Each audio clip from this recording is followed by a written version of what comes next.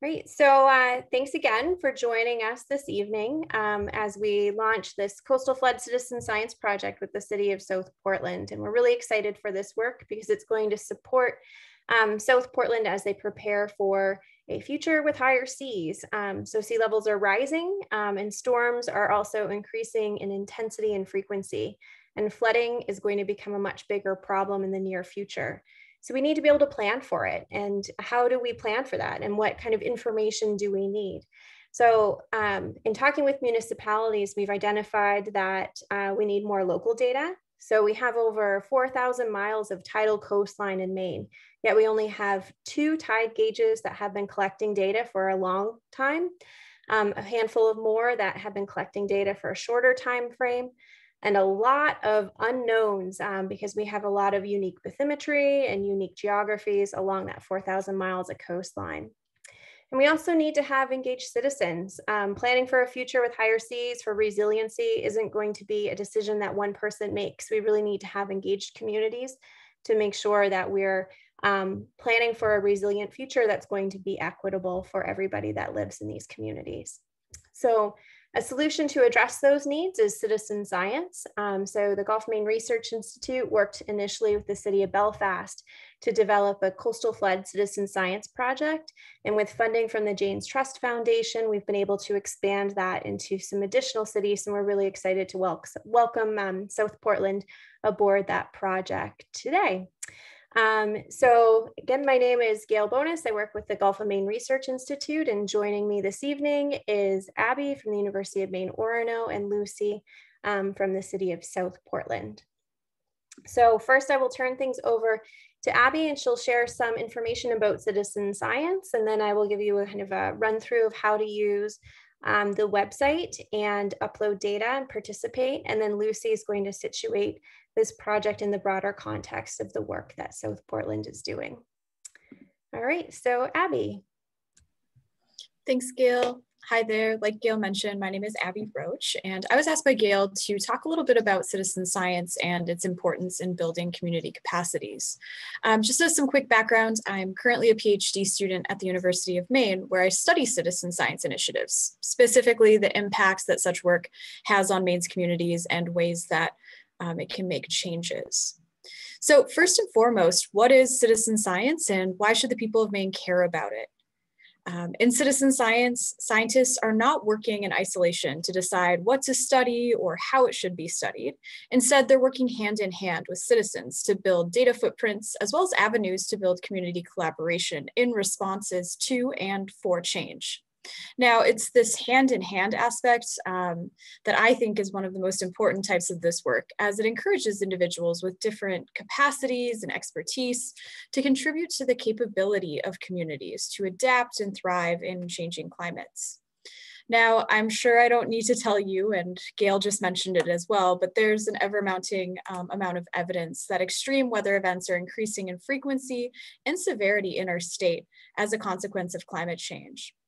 And in the wake of all of this information is the challenge of building and sustaining scientific and social capacities of our state's mostly coastal affected communities.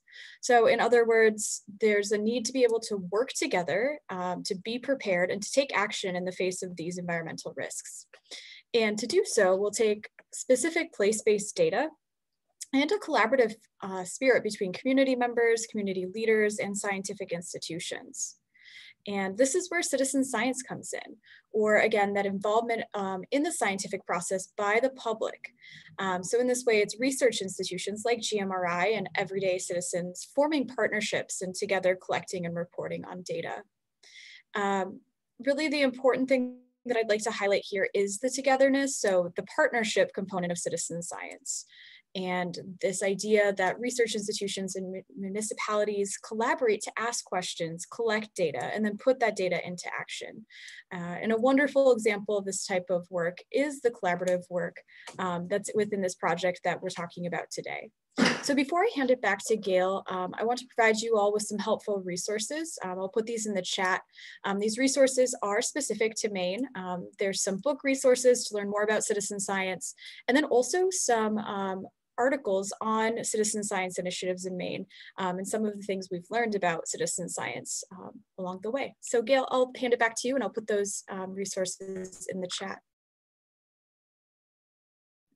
Great, thank you, Abby. So I'm just gonna pull up my screen to share here.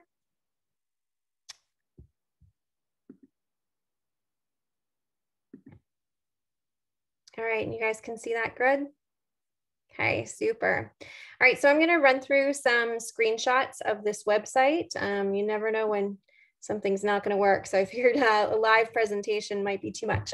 So we'll do some screenshots, but if you wanna follow along, you can find the link for the website right here. It's investigate.gmri.org/project/coastal_flooding. And I'll share this again at the end. So this is the project page where you'll initially land on with that link. It explains a little bit about why we're doing this work. And it's because we are seeing sea levels rise and because we have that need for data, and we also have that need for community engagement, as we just explained.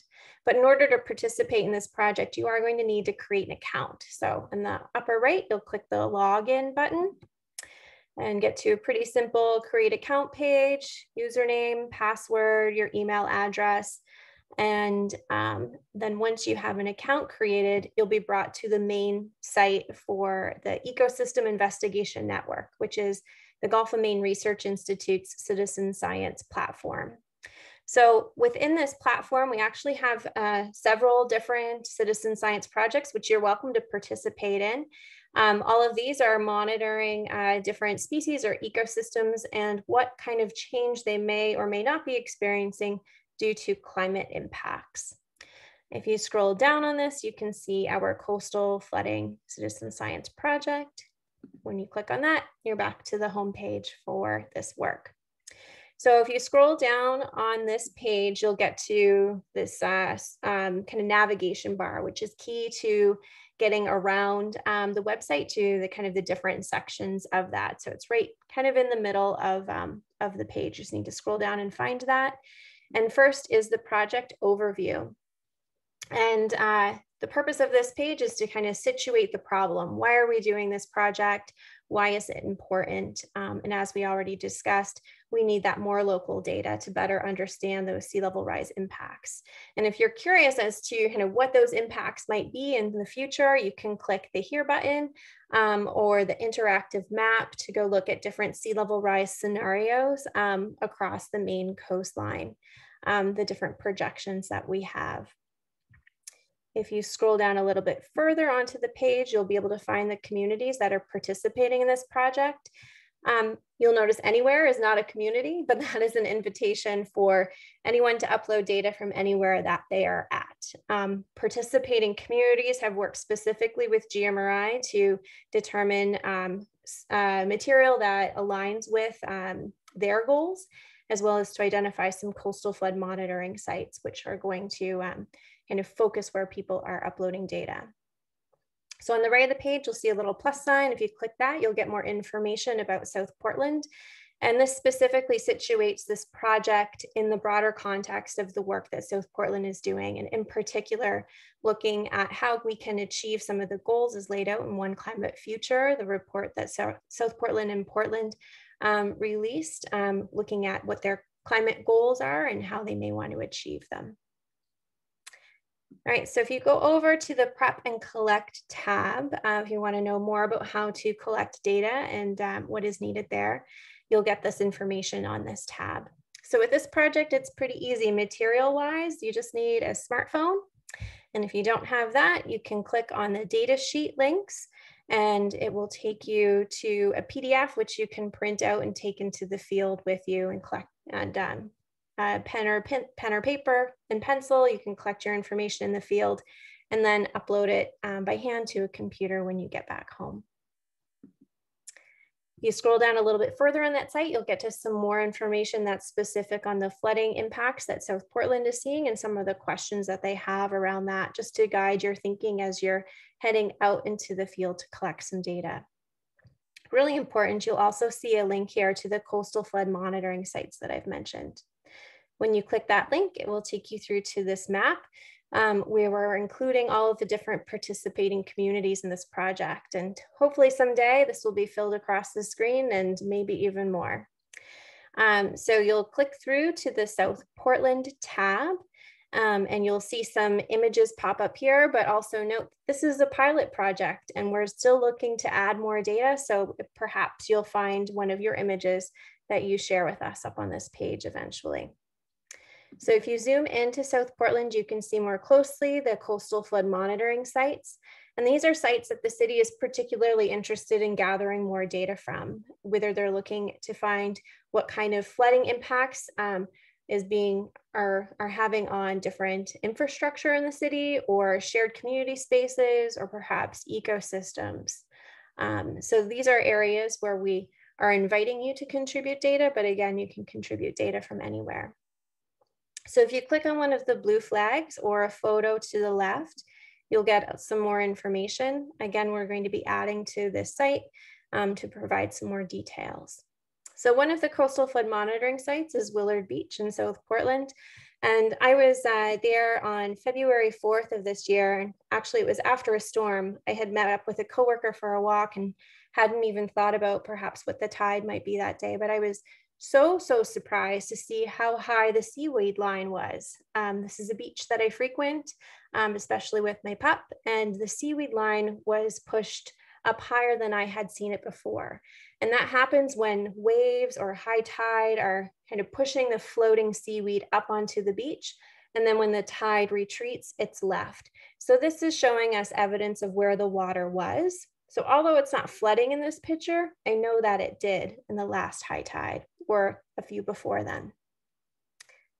So I wanted to upload some data about this event. So then I'm going to click on the Contribute tab, and you're asked first to share some details about your trip to the coast. So you'll see a map here. You zoom in by double clicking on the map to get to the location of where you're at. And then you'll grab the little kind of bubble up in the upper right, and you can drop a pin on the map where you were. Or if you were scroll down beneath this map, you can also see where you can enter in longitude and latitude if you want to be more specific that way. Also, you'll need to enter in the date of your trip. So once you have that data in, we'll enter in some site-specific data. So we really do want to know what time you were there. And we're going to be able to use this time to later associate your observation with the predicted high tide of the day and also the weather of the day. Because being able to understand how weather impacts the predicted high tide and then results in the flooding impacts we see is really the goal of this project. All right, so I was at a monitoring site in South Portland at Willard Beach. And why I was just there for a walk. So just kind of checking out what the site looked like. I wasn't there for to look at a particular high tide. And did I see flooding? Yes. And have I seen flooding here before? Yes, I have. Kind of my job to go and look at flooding. So I've definitely hit up Willard Beach in the past. All right, so here's some of the photos after you enter that information. Some of the photos that I took that day. If you're familiar with the area, I found this one rather astounding. You can see the seaweed is all the way up past where the playground is, like almost to the pavilion. So it was a really high water day. I have never seen the water that high at Willard Beach before. So you do need to enter in 2 photos. You'll see the stars where those photos need to be entered, and photos 3 and photos 4 are optional.